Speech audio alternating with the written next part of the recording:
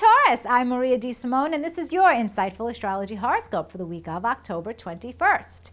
Taurus, on Monday, Mercury, that messenger planet, turns retrograde in your partnership sector, and he will remain retrograde until November 10th. During this time, there could be some miscommunication between you and a partner, either in your business world or in your personal life. Try not to flip out over this. This is a great opportunity to go back to a discussion with a partner that has its roots in the past that you never really finished up. Get the closure that you need. Yes, there could be some miscommunication, so you do want to be careful and have a little bit more patience with that, because you might misunderstand a partner and vice versa.